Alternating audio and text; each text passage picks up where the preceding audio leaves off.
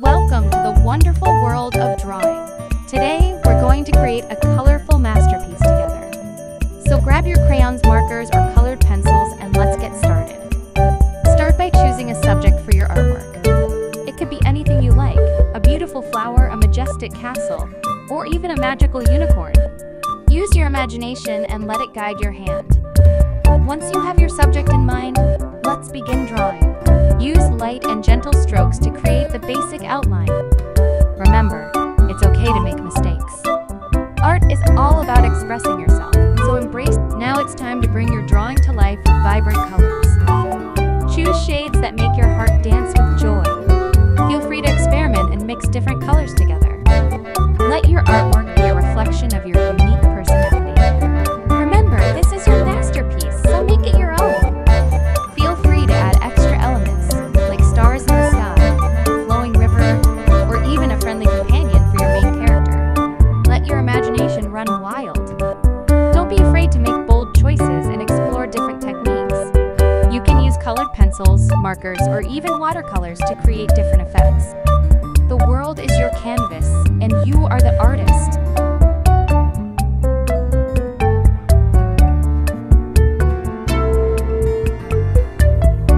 Take your time and enjoy the process. Art is a wonderful way to express yourself and have fun.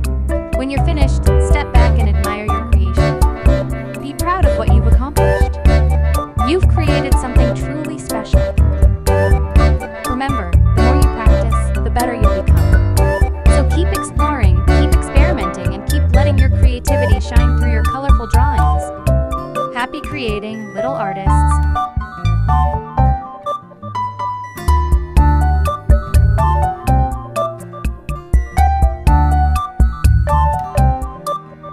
Great job, young artist.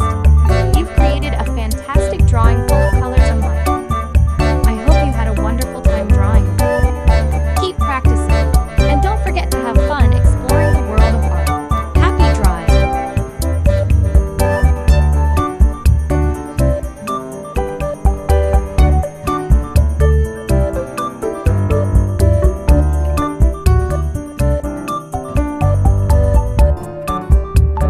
By subscribing, you can be sure that you won't miss any of the vibrant fun we have in store. We appreciate your support. Many thanks, and we'll see you in the next video.